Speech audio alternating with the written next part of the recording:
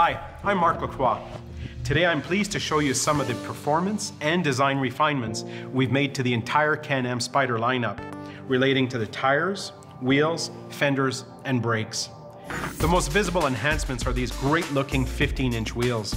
These wheels look much sportier, and the lower profile tires actually minimize sidewall flex.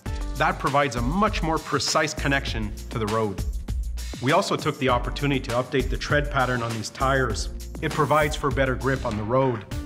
Topping off these wonderful wheels and tires is this refreshed fender. It actually hugs the tire and wheel package much tighter. That improves aerodynamics, and that means better fuel economy.